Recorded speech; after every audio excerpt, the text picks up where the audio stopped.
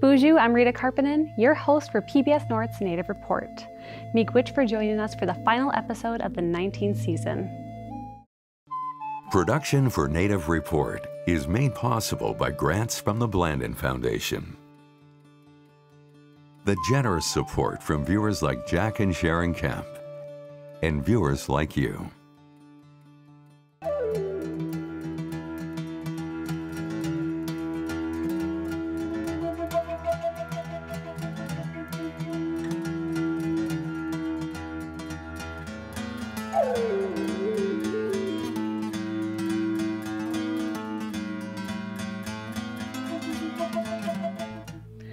Today's episode will be a little different than usual. We are breaking format to explore a highly controversial topic, American Indian boarding schools, also known as residential schools. These schools were established in the mid-17th century with the main goal of assimilating Native American children. They stole children from their families, took their names, their language, cut their hair, and erased their history. Tonight we will discuss how the erasure of history has led to intergenerational trauma. We will look at how some Indigenous people have processed that trauma while bringing awareness to it.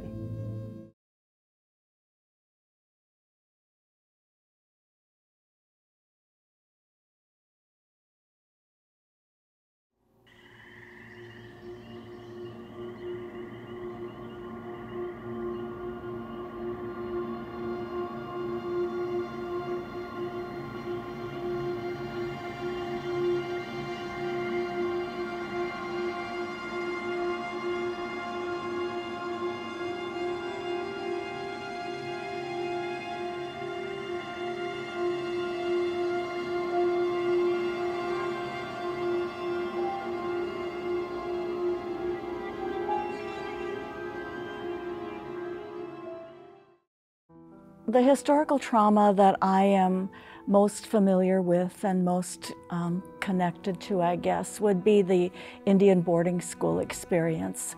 And my grandparents actually met at a boarding school in northern Minnesota.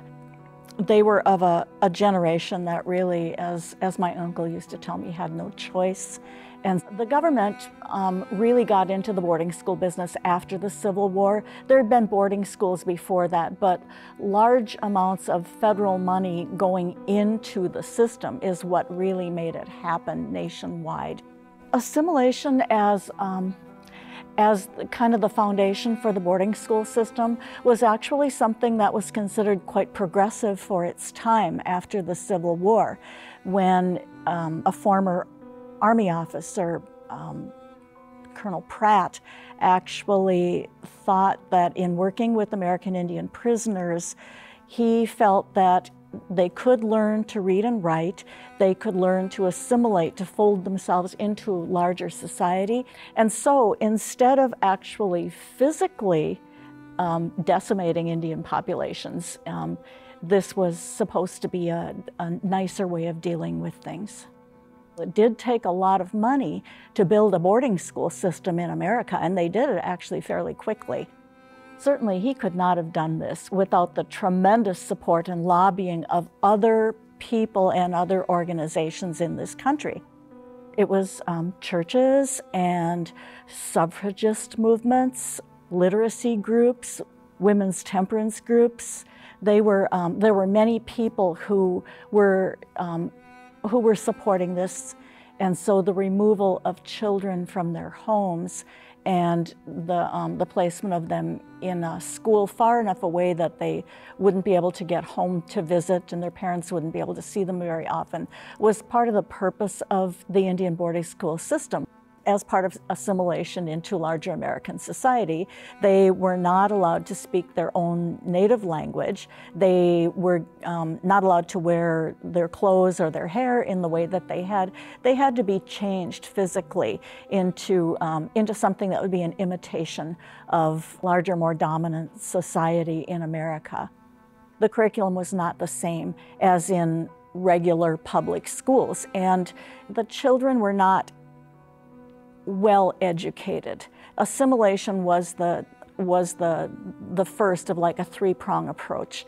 And so the second, and in order of importance in curriculum too, would have been preparation for a job or a profession, or what their lives would be once they finished school, if they finished school, which many did not. And so reading, writing, academic things then was third in priority. And so the education most children received was not only different from regular education, but it was inferior. It was necessary to try to undo everything, to remove everything that was native, that was Indian about the children, and then replace that with something else. Well, some experiences were very, very bad. Not everything was bad all the time, as my relatives told me, but at the same time, that rupture of family and community it created real challenges as far as being able to pass the time-honored ways of knowing the world, of teaching and learning, of native worldviews and tribal beliefs and practices. If they returned home and if they survived, they had been brought up without the ways of passing knowledge down that generations before them had had. It was not only that the children who had been at boarding school were returning to some type of vacuum. They were bringing their own problems that had developed while they were at school with them. And so there were many social problems that they were going to have to try to live with and deal with, and then, you know, perhaps raise their own children who at really critical points in their life might be removed from home too. And that is what happened with my family for a couple of generations. As my uncle wanted so much for me to know that it was not his mother's choice, that people had no choice.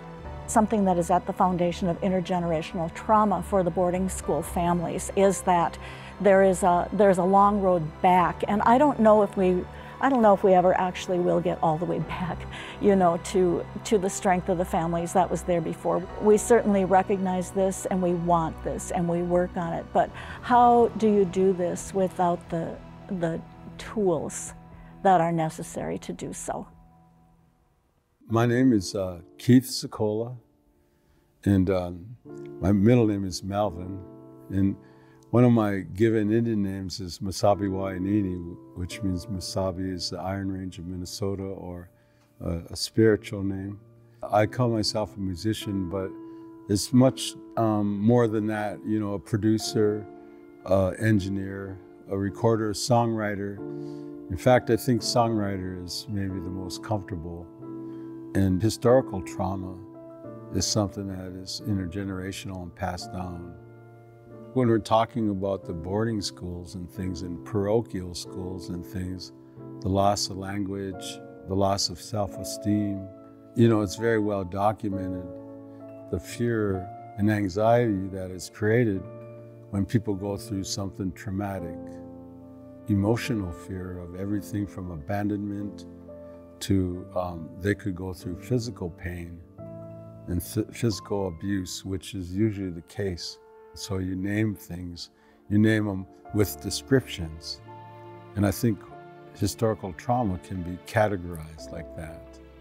You can almost label them, like this was because of this happened to this. And it could be everything from physical abuse to mental. And this pain is passed down through generations, through people, and I even think even interspecies sometimes. You know, like animal spirits and things like that. They can create just the chaos that they've existed. You experience it as a child, as you see your older relatives struggle with things that has been in their past. And you kind of pass this down, you know, to your kids too. I had an uncle, a friend, when I say uncle in the native way, when he was a little boy, he would wet his bed at night. And in the daytime, when they have a lineup, the residential person would make him put his pissy blankets around him so that everybody could make fun of him, you know, and so he plays guitar to this day, and he's older than me, and I think that's how people heal. One of the parochial experiences that the pastor or the priest would scare him with a snake, a big yellow snake, a boa snake, and then they'd abuse him and scare him, and would let the snake go out in the halls that night too. Physical things like that, you know, like how do you heal from something like that, you know, like when you hear things like that. Did this really happen to our ancestors? They're our ancestors and they're younger than us when they had these experiences. There is a lot of ramifications from them, and there are a lot of reasons. Probably the ultimate one was the whole historical greed and the taking of land and languages and things like that. You know, take everything from the native people, take the children, the most precious gift of all.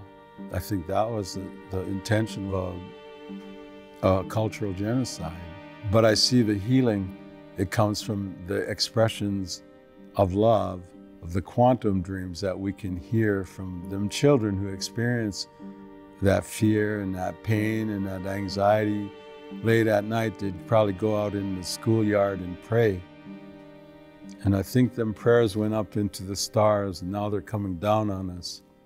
And they're helping us heal by having us create art, create songs.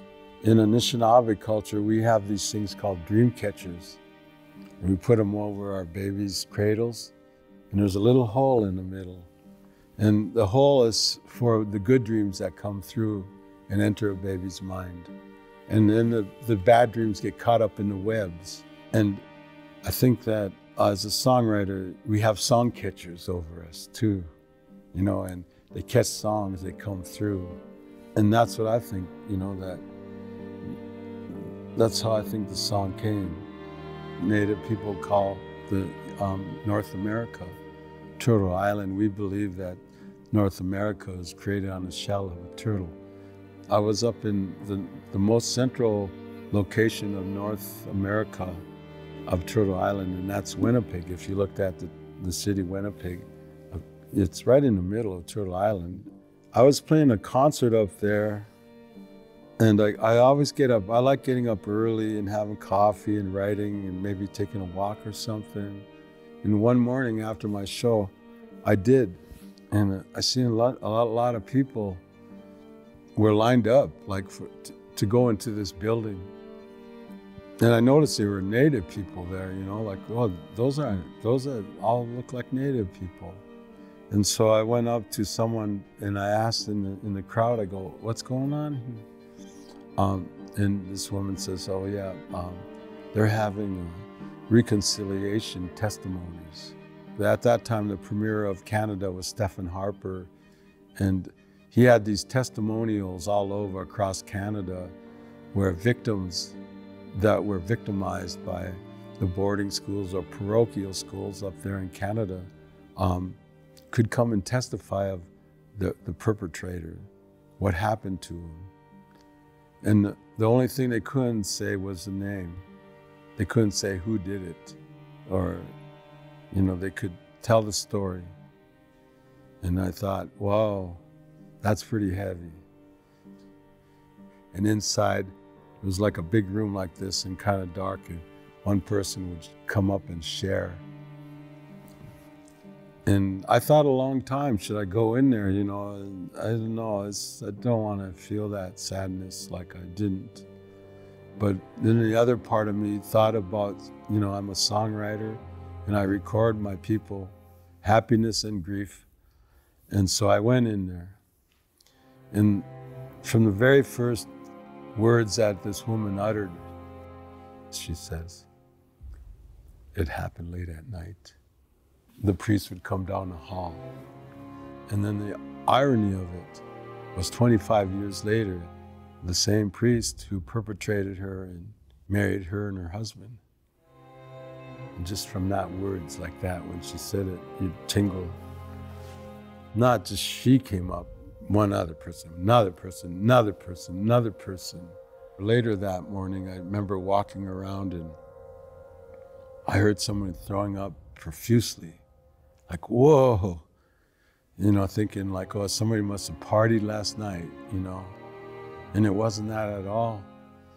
It was one of our healers from the Cree Nation, a medicine man, had one of the victims, and the victim was holding on to a tree, and he was helping the victim. And when they would do that, that victim would just throw up everything, like from the past. And so later that night, you know, I came home and to my hotel room, and I just started simple, you know.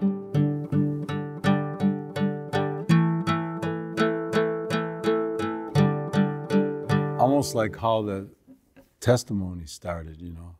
I think that one was like, it was very, very true, like late at night, down the hall, monsters scream, roam and crawl. And so like I'm spoofing on that, you know. Late at night, down the hall, monsters scream, roam and crawl. Don't tell no one, or you'll get bad dreams. Actual words from the testimony.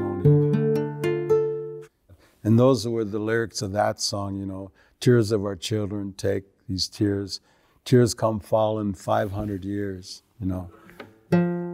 Tears come falling 500 years. Prayers of our children, take these tears. And so I like that last line, prayers of our children, take these tears, because these children were our great-grandparents and our grandparents and our grandmother and our grandfathers and our aunts and moms. Neil Young used to have a manager named Elliot Robertson. He told me one time, he says, important songwriters write songs important to the people. And I think that's what you got to do. You got to write songs important to your people, your community. But that's where the inspiration came from, that long line of testimonies. We can stop that intergenerational trauma by just healing, by laughing, by coming to grips with the emotional anxieties that were created by this, by writing art, by creating creativity in your own life. I've seen this healing in British Columbia, where elders will get up and start talking about it. A lot of tears and a lot of shame, but they're getting it out there and they're talking about it a little bit. And this is the beginning of healing, you know, to recognize them emotions, to start labeling them so that we're not overcome by them. I see Native people writing more, playing music more, young people playing music more, old people too, and then of course the healthy ways to heal us. We teach people to eat less processed foods and eat better, more natural foods. Same thing with music, you know, like we have to teach them to listen to natural music sometimes, so that the only thing we hear is in these highly processed foods, like what we hear at the halftime at the Super Bowl is high sugar content, you know, like boom, it catches me, but you can't hear the wind and the healing of it, you know, or you can't hear a creek. We got to teach our young people that healing is here. It's not out there. But I think that's a response to how do people heal, and how I've seen it through song, through physical education, through mental therapy. More people are seeking it out now, like it ain't a bad thing to talk about, you know, and we're all in this together. The Anishinaabe people, we talk about, you know, that love is the strongest medicine that all people have. We used to work together a long time ago up on the range. We both worked in Indian education. We wanted to do some good for the children from what we had seen, and so I guess our thoughts were on the kids, but on honoring the people who went to boarding schools ahead of us. You couldn't imagine if it happened to your children. And for our grandparents and our parents to go through this and lose so much. And where are the remnants today? You know, like being a college student who's just learning the language, it's a little humbling, you know, even as an older man. It's a little humbling, but I'll take the humbleness and I'll take even the shame because of what our children and our grandparents went through. And this song, Say Your Name, is all about that. People of our generation we touch the children now, of course, but we touch the generation of boarding school children themselves. It's a great honor, I think, to hear those stories and to remember them, remember their names. It's how we honor the past and the future. You know, like there's a song that I play on my flute a lot, and it's called When the Buffalo Return His Children. And it's about this prophecy that the Lakota people have, that the buffalo will return his children. And we see it in our lifetime. You know, in some form, if we know the immense slaughter of the buffalo and the correlation of our people too. But now we see these small herds coming, like a small kids playing and selling bracelets and sweet things and laughing, you know, and being part of the healing, normalizing being happy. You know, that would be something to see, wouldn't it? The normalizing of being happy. You know, we have been living, you know, in this shadow for some time, and I don't think we were meant to be living this way. I think we were meant for something much better, much nicer, and that our children will have that experience. And this thing is a long game for Native people. Mm-hmm. Doing things today that will help the long game. We're not saying it's going to change overnight because we know better, but we play this long game for our children and our great-grandchildren and things like that.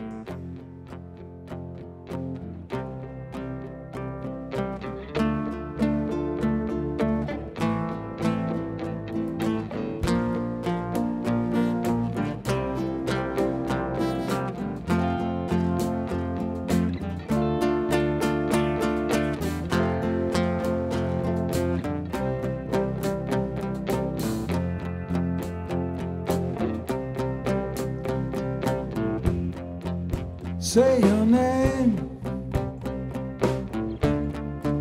show your face, leave no trace of the chain. Tears come falling, 500 years. Prayers of our children,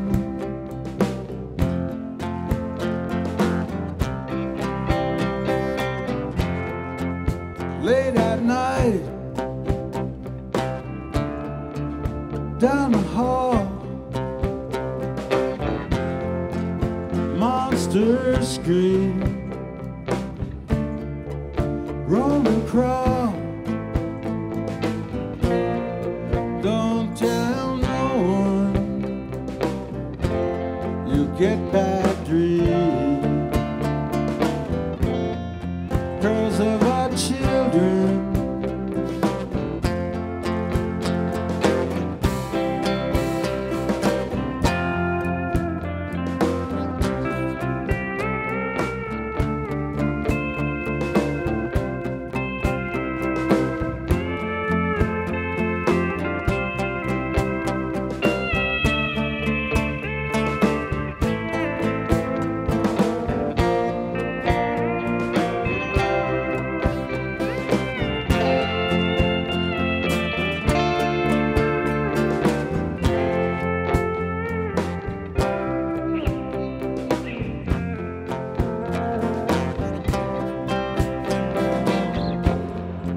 Say your name, show your face, leave no trace of the games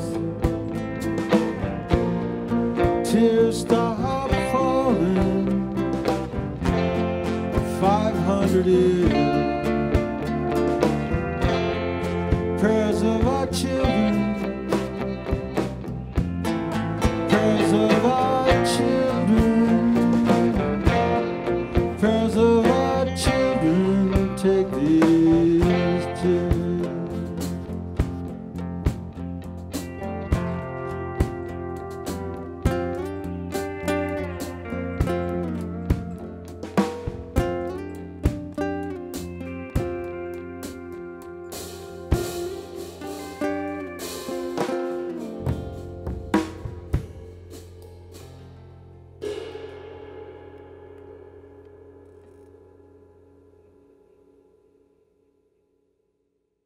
By the end of the 1970s, most of the Native American residential schools shut down, although in 2016, the Bureau of Indian Education stated they continue to run 50 schools nationwide.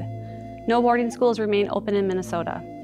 If you would like to learn more about Native American boarding schools, you can head over to nativereport.org. Thank you for spending time with your friends and neighbors from across Indian country. I'm Rita Karppinen. We'll see you next time on Native Report.